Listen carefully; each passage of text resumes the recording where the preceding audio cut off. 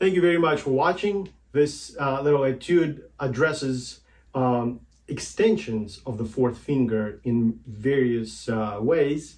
Sometimes a little easier, sometimes a little trickier. So it's kind of a valuable exercise to practice because you do see extensions quite a lot in real world playing. So I would suggest practicing this just a little bit so that it's not so hard for you.